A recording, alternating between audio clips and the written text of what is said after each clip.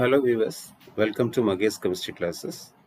In the presentation, PG TRB 2022 Unit 2 la kattukkudiya questions Unit wise enna pandradhula paakalam. So generally la topic coordination chemistry and stereochemistry.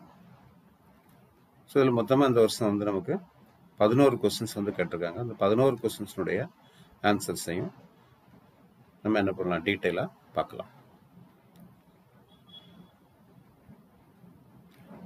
Let us move to the question part. First question.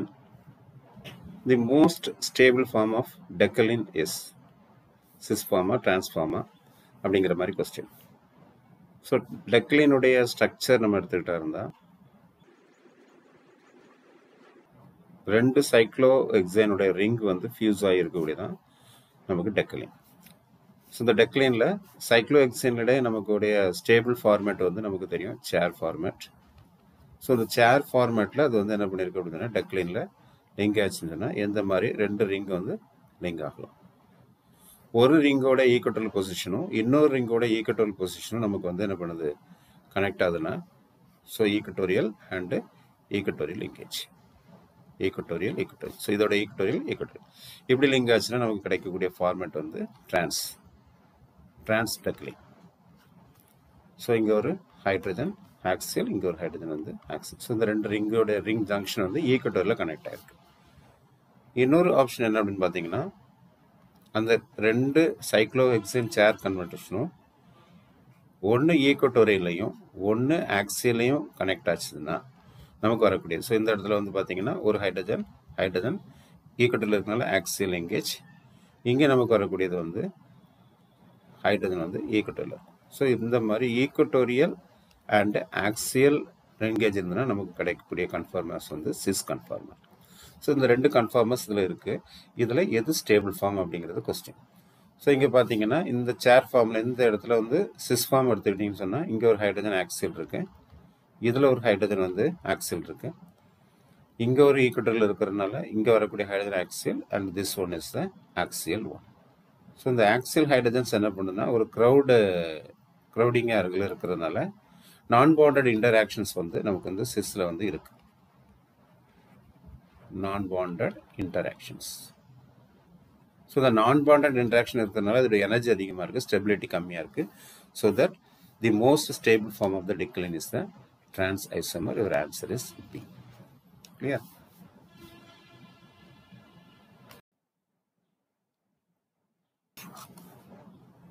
Next one, the instrument used to measure optical activity. Optical activity compounds என்ன பண்ணும், plain polarized light என்ன பண்ணும் ஒரு டைரக்ஷனில் clock வைஸ்லையோ anti clock வைஸ்லையோ rotate பண்ணும். அது எவ்வளவு theta வந்து ரொட்டேட் பண்ணுது அப்படிங்கிறத மெஷர் பண்ணக்கூடிய இன்ஸ்ட்ருமெண்ட் வந்து polarimeter. It is a direct scientific instrument. So your answer is a.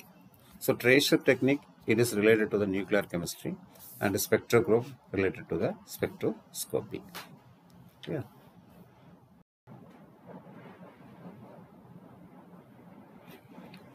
Next one, according to the sequence rule, that is Kahn-Ingold Prelog rule, they arrange the following in increasing order of priority. Stereochemistry நமக்கு வந்து அந்த asymmetric carbon வந்து 4 different groups கூட என்ன பண்ணியிருக்கோம் connect ஆகிருக்கும். அந்த குரூப்ஸில் இருந்து எந்த அளவில் வந்து அந்த priority அரேஞ்ச் பண்ணுறோம் அப்படின்னு சொல்லி பார்த்தீங்கன்னா தி ஹையர் இஸ் அட்டாமிக் நம்பர் வந்து அதிகமாக இருந்துச்சோன்னா அதுக்கு தான் நம்ம என்ன பண்ணுறோம் மோஸ்ட் பீரியாரிட்டி கொடுக்குறோம். இது வந்து பேசிக் rule. So higher is atomic number more is priority. So இதில் கொடுத்துருக்க 4 குரூப்பில் atomic number 8, atomic number 7, atomic number 6, atomic number 6 இப்போ இது கூட தான் இது கனெக்ட் ஆகிருக்கு. ஸோ அந்த கேஸில் பார்க்கும்போது ஃபஸ்ட்டு பீரியாரிட்டி வந்து நமக்கு வந்து அந்த ஓஹெச்க்கு வந்துடும். ஸோ அதனால் இந்த இடத்துல இந்த ரெண்டு ஆப்ஷனையும் நம்ம என்ன பண்ணலாம் ரூல் அவுட் பண்ணிடலாம். நெக்ஸ்ட் ஒன் வந்து அட்டாமிக் நம்பர் 7க்கு இருக்கிறதுனால இதை எடுத்துக்கிடலாம். அண்ட் இதில் ரெண்டு கேஸ்லையுமே கார்பன் இருக்கும்போது நெக்ஸ்ட் ஆட்டத்தை நம்ம என்ன பண்ணுறோம் கன்சிடர் பண்ணுறோம். அப்படி கன்சிடர் பண்ணும்போது இந்த கார்பனில் கனெக்ட் ஆகிருக்கிறது 2 ஹைட்ரஜன், 3 ஹைட்ரஜன் கனெக்ட் ஆகிருக்கு. ஸோ பட் இந்த கார்பனை இங்கே கன்சிடர் பண்ணிங்கன்னா அது வந்து ஒரு கார்பன் இந்த சைடில், அப்புறம் என்ன பண்ணுறது நமக்கு வந்து இந்த சைட்லேயும் ஒரு கார்பன் அண்ட் ஹெச். ஸோ இங்கே 3 hydrogens So total atomic number 3. இங்க 2 hydrogen and 1 carbon. இந்த மாதிரி நீங்க கால்குலேட் பண்ணீங்கன்னா இங்க atomic number 8 வர மாதிரி வந்துரும். So more is the superiority, higher is the atomic number. So இந்த கேஸ்ல இது வந்து most superiority வந்துரும். So your answer is A, not C. C வந்து வராது. ஏன்னா இதுல வந்து உங்களுக்கு இத first superiority கொடுத்திருக்காங்க. So answer is C.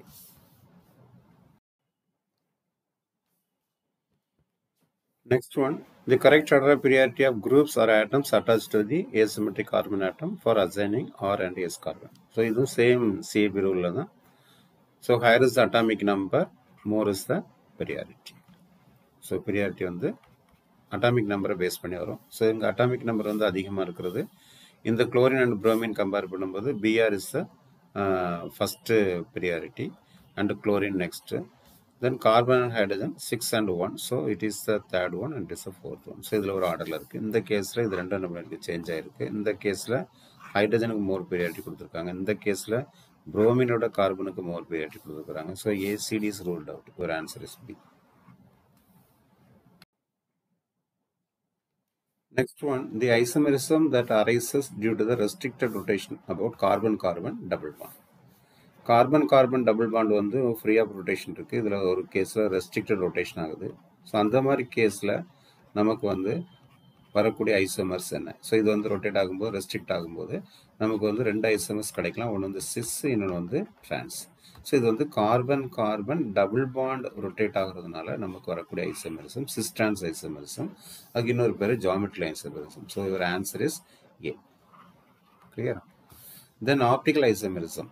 Optical isomerism அப்படிங்கிறது ஒரு ஏசிமெட்ரிக் கார்பன், அதில் இருக்கக்கூடிய different atoms, asymmetric கார்பனில் attach ஆகிருக்கக்கூடிய different carbon அதோடைய ஸ்பேஸில் எப்படி அரேஞ்ச் ஆகிருக்கு அப்படிங்கிறத வச்சு வரக்கூடிய ஐசோமரிசம் வந்து optical isomerism. So optical isomerism is related to the asymmetric carbon atom. And conformational analysis. Confirmation analysis என்னென்ன? இப்போ நமக்கு வந்து மீத்தேனுக்கு வந்து 2 ஸ்ட்ரக்சர் எக்லிப்ஸ் அண்ட் ஸ்டாகர்ட் பார்க்குறோம். ஸோ இது ரெண்டு எதனால் வருது? Restricted rotation of carbon single bond. So இது கார்பன் டபுள் பாண்ட், இது carbon single bond. So tautomerism is the isomerism phenomena also. Here for in case of benzene, consider your benzene one.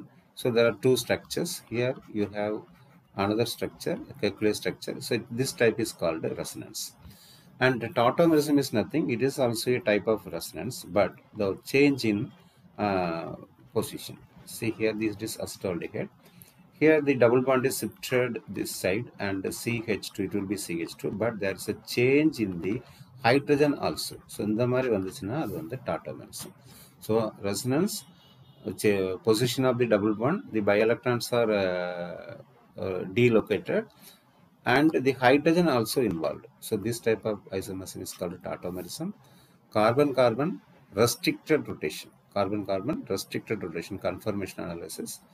The different 4 groups spatially differs around the asymmetric carbon atom, and it is a restriction rotation of carbon double bond. So your answer is geometrical isomerism.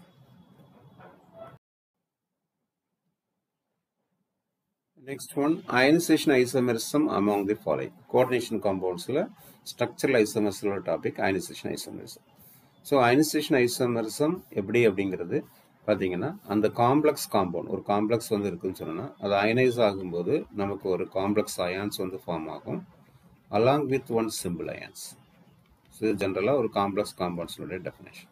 So இந்த ions வந்து எந்த மாதிரி உங்களுக்கு different ions அது கொடுக்குறத வச்சு ionisation ஐசோமர்ஸை define பண்ணும். First case பார்த்தீங்கன்னா, இந்த காம்ப்ளெக்ஸில் ரெண்டுலேயுமே பென்டாமின் கோபால்ட் காம்ப்ளெக்ஸ், இதுலேயும் சேம் இருக்குது. பட் இந்த இடத்துல பார்த்தீங்கன்னா NO2 நைட்ரோ, இங்கே nitrite.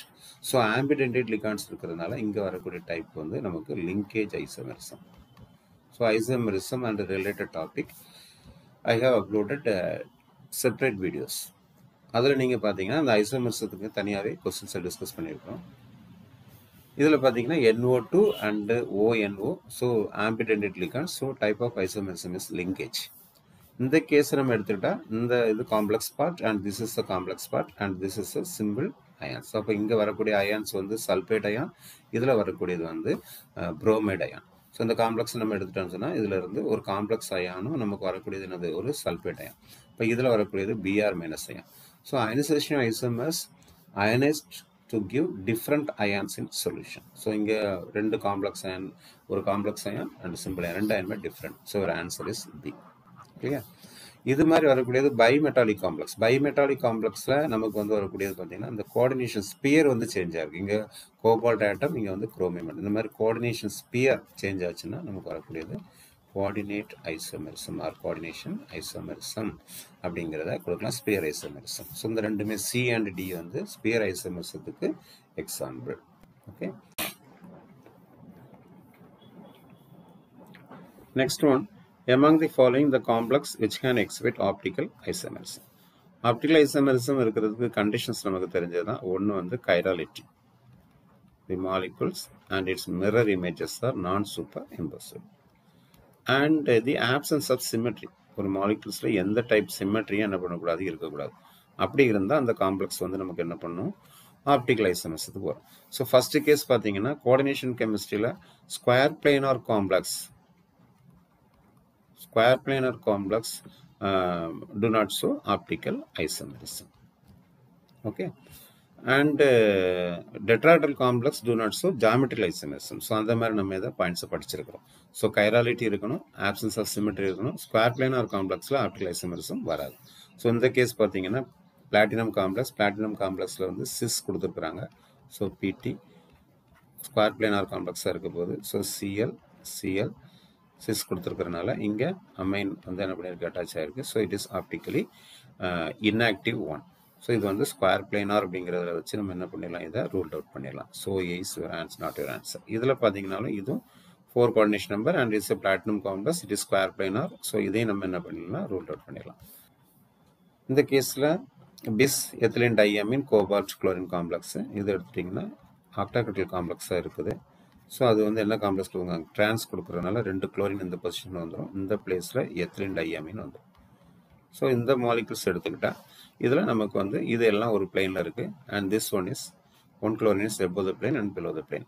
So there is a line which cuts the molecule into 2 off. So அங்கே வந்து plane of symmetry வந்து இந்த இடத்துல present ஆயிருக்கு. So this is optically inactive due to the presence of plane of symmetry. So C ruled out பண்ணிடலாம். And ethylene diamine tetraoxide இது நமக்கு நல்லா தெரியும், hexadentate ligand. ஸோ கோபால்ட் கூட அதோட 6 பிளேஸ்லையும் என்ன பண்ணியிருக்கு, உங்களுக்கு வந்து இந்த டெட்ராஸ்டேட் லிகாண்ட்ஸ் வந்து connect ஆகிருக்கிறதுனால so it is asymmetric one. So D is your answer. It is optically active. So chirality, absence of symmetry இருக்கிறதுனால இது வந்து நமக்கு வந்து என்ன ஆயிருது, உங்களுக்கு வந்து optically active. Clear?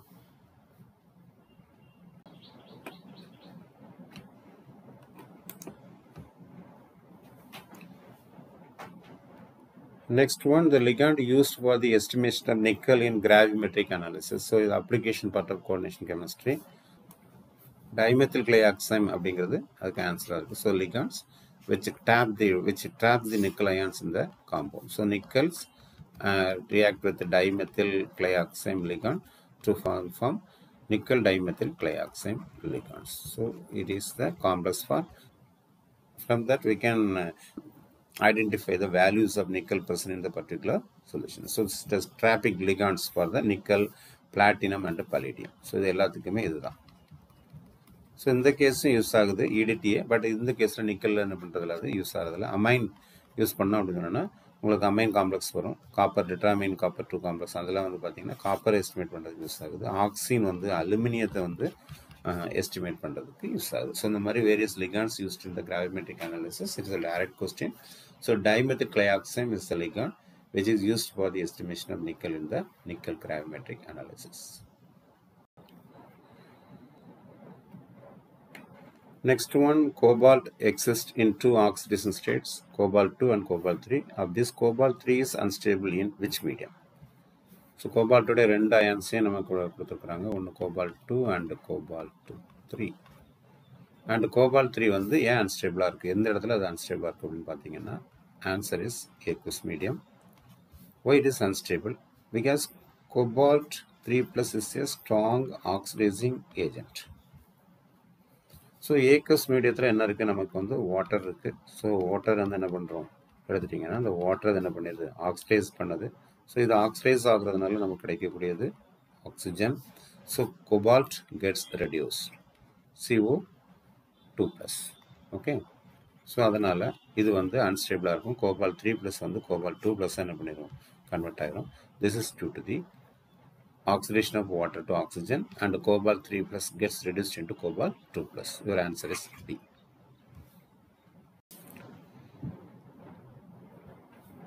Next one, cis and trans isomerism occurs in octahedral complex and square planar complex, octahedral and trigonal, square planar and linear, octahedral and trigonal bipyramidal.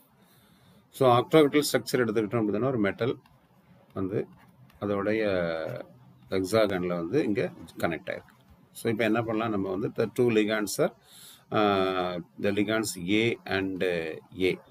So this is in the same side or in the opposite side அப்படிங்கிறத நம்ம கொடுக்கலாம். So octahedral காம்ப்ளெக்ஸை பொறுத்தவரை அங்கே வந்து நமக்கு cis trans isomerism is possible. Okay. So லிகான்ஸோடைய டைரக்ஷனை இப்போ இந்த மாதிரி எழுதுனா சிஸ் கிடச்சிரும். அதே அந்த சிமிலர் லிகான்ஸை வந்து நம்ம ஆப்போசிட் டைரக்ஷன் எழுதிட்டோம்னா நமக்கு வந்து என்ன கிடச்சிரும், trans ligands வந்து கிடச்சிரும், trans complex கிடச்சிரும். So octahedral cis trans isomerism occurs. Square planar அப்படி எடுத்துக்கிட்டோம் சொன்னால், ஸ்கொயர் பிளேனாரில் வந்து பார்த்தீங்கன்னா உங்களுக்கு வந்து மெட்டல்ஸ் வந்து இருக்குது. அதோட அதில் ஸ்ட்ரக்சரில் லிகான்ஸ் வந்து டைப் வந்து சிமிலர் சைடில் நம்ம என்ன பண்ணிடலாம் எழுதிடலாம் சிஸ்ஸுக்கு. அதே மாதிரி டிரான்ஸ்க்கு நம்ம எழுதும்போது அதை என்ன பண்ணிடலாம், நம்ம வந்து ஆப்போசிட் டைரக்ஷன்லேயே என்ன பண்ணிடலாம், அதை வந்து நம்ம கொடுத்துடலாம். இல்லையா? ஸோ இது டிரான்ஸ் ஐசோமர், இங்கே sis isomer, sis and trans. So square பிளேனார்லையும் அது வரலாம். ஸோ ஆன்சர் வந்து நமக்கு வந்து octahedral and square planar. Okay. இந்த கேஸில் ட்ரைகோனல் பிளேனார் நம்ம மாலிகுல் ஸ்ட்ரக்சர் எடுத்துகிட்டு இருந்தோம்னா we cannot write the two isomers in different position because the bond angle is 120 degree. இதை நீங்கள் மாற்றி எழுதினாலும் அது வந்து என்ன பண்ண முடியாது, அதே ஸ்ட்ரக்சர் தான் மறுபடியும் பாண்ட் ஆங்கிளில் வந்துடும். ஸோ அதனால் cis trans isomerism does not exist. So square planar and linear, லீனியரில் வந்து நம்ம ஒரு காம்ப்ளெக்ஸ் எப்படி இருக்குன்னு சொன்னால் இங்கே லிகான்ஸ் இருக்குது, இது இருக்குது. இதோட பொசிஷனை மாற்றி எழுதினாலும் உங்களுக்கு சேம் ஸ்ட்ரக்சர் தான் கிடைக்கும். ஸோ அதனால் லீனியர்லையும் எக்ஸ்பீட் ஆக முடியாது. Then about the trigonal bipyramidal. Trigonal bipyramidal molecules எடுத்துக்கிட்டால் ஒரு trigonal structures நமக்கு வந்து முதல்ல ஃபார்ம் ஆயிரும். ஸோ ரெண்டு லிகான்ஸ் வந்து நம்ம என்ன பண்ணிக்கலாம், ஆப்போசிட் டைரக்ஷன் எழுதலாம். ஸோ இங்கே வந்து பார்த்தீங்கன்னா இதோட பாண்ட் ஆங்கிள் வந்து உங்களுக்கு 120 degree and opposite one is 90 degree. So இதோட இதில் நீங்கள் 120 ஆப்போசிட்டில் மாற்றி அதை எழுதினாலும் உங்களுக்கு சேம் ஆங்கிள் தான் வரும். ஸோ இது மாதிரி ட்ரைகோனல் கண்டிஷன் மாதிரி தான். ஸோ அது மாதிரி லீனியர் காம்பினேஷன் பார்த்தாலும் மாற்றி எழுத முடியாது. ஸோ அதனால் trigonal bipyramidalலையும் அந்த isomerism வர முடியாது. So octahedral and square planar in which the cis and trans isomerism is possible. Your answer is A. Okay viewers, these are about the end of this presentation. I hope that it is very useful to you. If you like this presentation, kindly share to your friends, comment. Thank you for watching.